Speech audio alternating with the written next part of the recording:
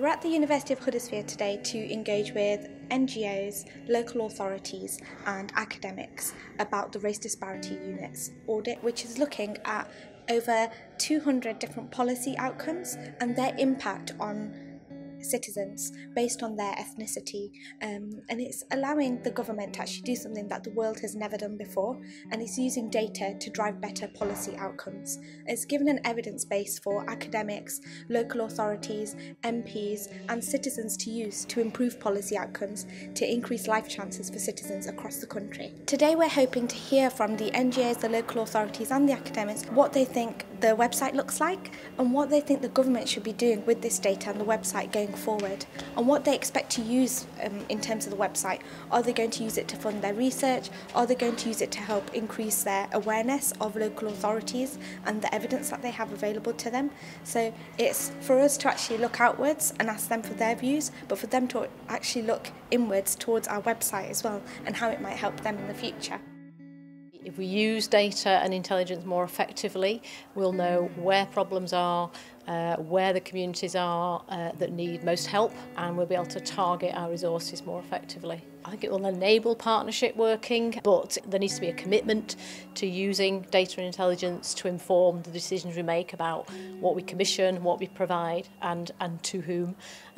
So it's about the effective use of that data intelligence. I hope that it will be used sensibly, but I'm unclear about what will happen next from today, and I look forward to hearing a little bit more when it's launched. I look forward to looking at and having an early view of the information in a little bit more detail. So I think that will give us a better idea of how we can use it as a local authority and how we can use it as a partner to enable us to be able to commission to outcomes better for the area and across West Yorkshire and possibly more widely.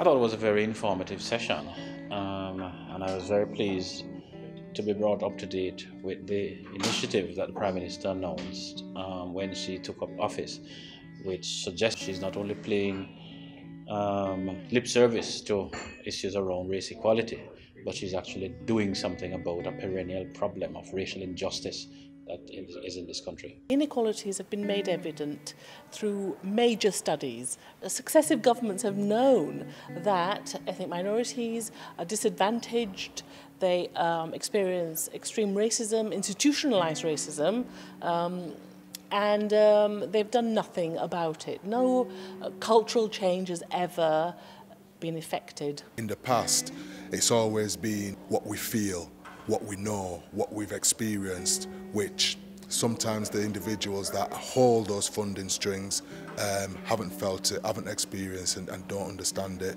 Their data speaks for itself now. It gives us that angle to be able to go to the local authority and say, right, these are the areas that are lacking, and here is a particular project that should be able to address those particular areas. While the data is not really necessarily surprising because it's how British society has been for a number of decades, what I've heard across today is a lot of similarities in response to the data. It's important to listen to the variety of perspectives people have, because while they say the same things, they say them as it coming from different positions. The data gets the same response, but the sense of hope is different in different cases. I think it's really important for government to be transparent and for us to actually show that we're aware of the disparities and we're aware that the evidence is there to help us improve our policies going forward. The government serves all citizens in the country, and I think it's really important for us to do this to enable us to have a conversation that's open, based on transparency in terms of the data, and also creating trust